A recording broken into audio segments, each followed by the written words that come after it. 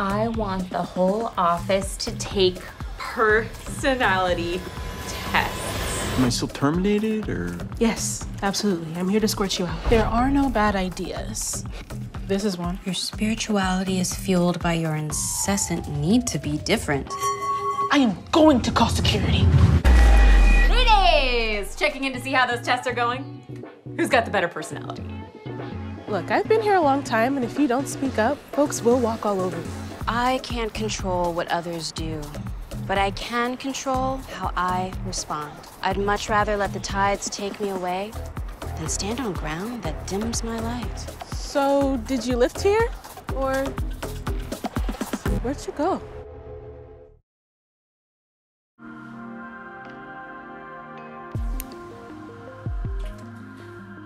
So, what are you bringing to the potluck? Vegan queso. Oh, you mean hot cashew dip? Because if it's a nut dip, you have to say that. Company policy. You know, this office has always been in need of less dairy-induced phlegm. Wouldn't you agree? In fact, I could give you the recipe. I don't want the recipe. I don't even want this potluck, but we're having one now thanks to you. So label your nut dip, and there won't be a problem.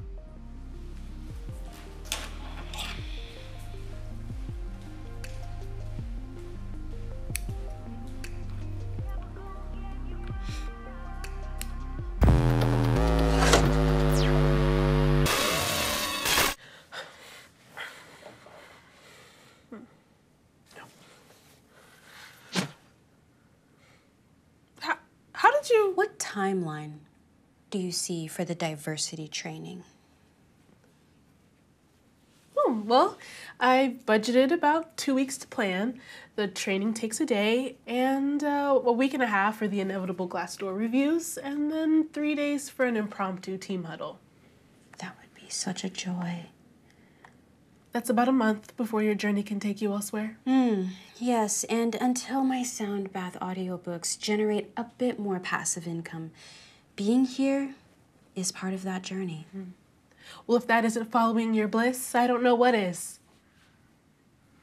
Warped Tour 2010, that's where I followed my bliss. I like what I'm hearing, ladies. I like what I'm hearing. Oh, actually, I'd love to give you an update on the symposium. Oh, yeah, I'm in. What emoji says boss babe? The arm? The pow? The cat? The painted nails? Painted nails. Painted nails. Painted nails. And the briefcase. I do it this way, just the painted nails. I cross-referenced everyone's calendars to find an open date for the symposium. Reserved the conference room and adjacent pods for all breakout sessions, and reached out to the approved list of speakers. I will not let Dick and his thigh hair take the gold. Not this year. Which one's Dick? They all are. Gotcha. Well, I think we should also cater lunch and provide some snacks and treats throughout the day from a diverse group of small businesses in the area. Well, sounds like you have everything under control. Yes, that is what a director of associates does. Now, Vanessa, tell me, do I look like Maria Sharapova from the back? Yeah? Yes. Can a white woman get a weave? Yeah, yes. Do you have a weave? No, I don't. You can go. Thank you.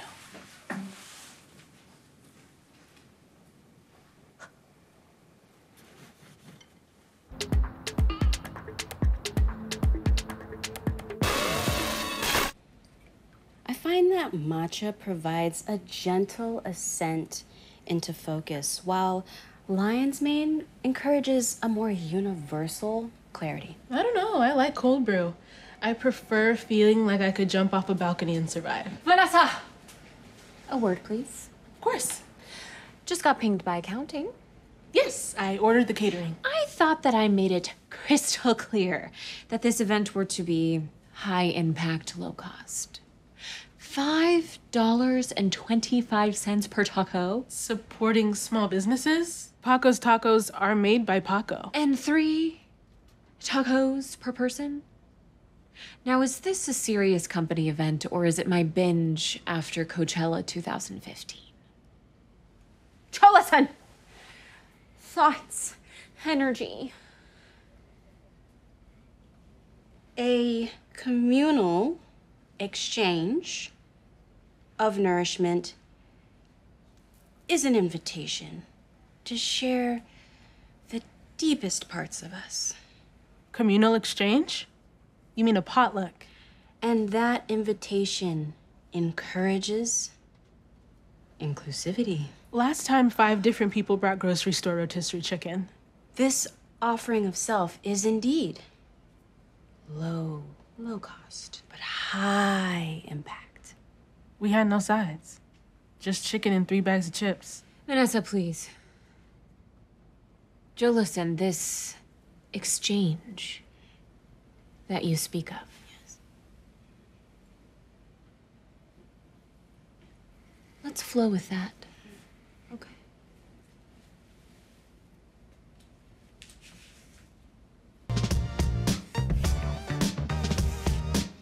I set up a Slack channel for signups. Okay. I have full faith in your ability to organize a simple office potluck. Communal exchange of nourishment. Right. Well, I don't know how nourishing front desk Jackie's crock-pot meatballs are, but that's for you to figure out.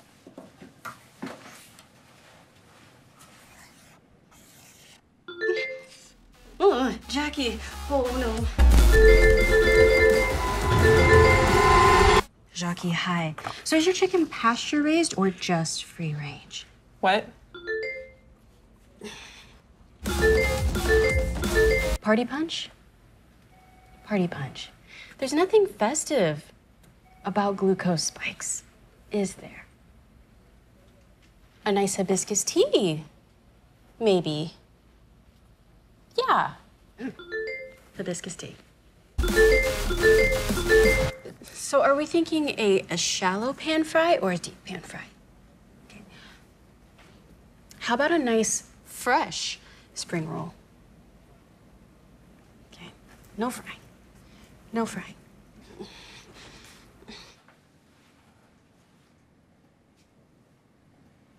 What did you do? Is something wrong? She said my 7-layer dip was a communal exchange of high cholesterol. It starts with a blocked artery and ends with a blocked chakra.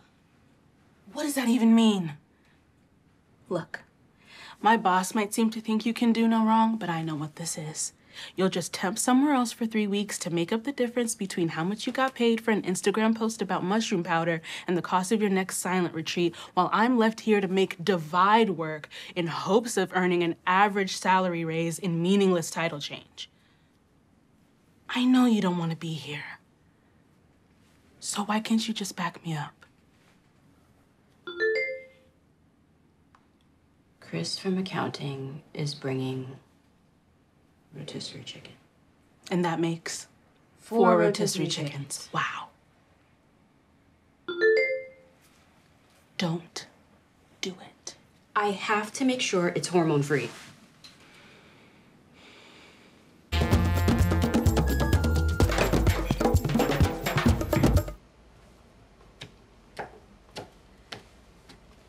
I'm afraid we're not aligned, Vanessa.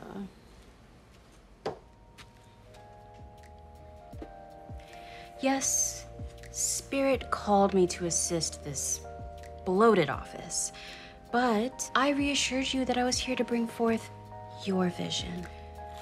A communal exchange of nourishment not only encourages community, but it reclaims your time. You may be an unstoppable force, but your boss is an immovable object. Honey, flow elsewhere. I didn't want to say it earlier because I do eat dairy, but sour cream is kind of gross. And I mean 7-layer dip. 6 is more than enough. It's more than enough. See, now we're thinking abundantly. I brought you something.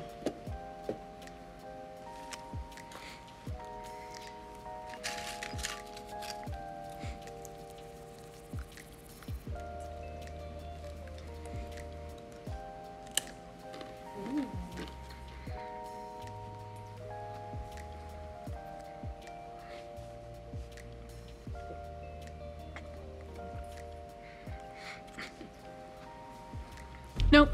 Still a nut dip, sis. It's not. It's vegan queso. Cashew nut dip. Label it. Vegan. Label it. We don't Company subscribe policy. to labels here. Section 10. We don't subscribe Point to 2. labels here. Look, I'm all out of EpiPens. Okay. Company boat party, summer 2019. All of them gone. Shrimp. Okay. Lot of shrimp. Cocktail. Skewers. Ceviche. The omega-3. Bubba Gump had nothing on us. In a bad way. You still have to label it. I'm director of associates. So it's a no.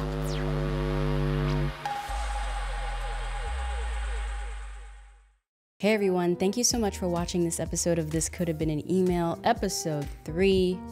Y'all, wild. Just wild. Thank you again to our amazing Indiegogo backers. It is because of y'all we were able to bring episodes 2 and 3 into fruition. And now we go back to the drawing board to figure out what we're gonna do for episodes 4 and 5. So if the spirit moves you and you've enjoyed the content, consider hitting us up with a super thanks. If everyone hits us up with a $2 super thanks, that'd be like amazing. And that'll help us start to figure out how we can start funding episodes 4 and 5. Move forward with maybe pursuing another Indiegogo campaign. I don't know, maybe that. Comments below, let me know what y'all think. All I need, look, here's what I need. All I need is 5 people with 10 grand. That sounds absurd to say, but ask for what you need. All I need is 5 people with $10,000 each. But for real, thank you so much for watching this episode. Money aside, the biggest help that you can give is to share it. Share it with as many people you think will find it funny. Share the past episodes as well while we wait and figure out what we're gonna do for episodes 4 and 5. Just share, share, share. That'll help so much, and thank you in advance for that. Again, I'm Hallease, endeavoring to persevere as always. Thank you so much for watching This Could Have Been an Email, episode 3. I will hopefully be back with an update soon for the rest of the series.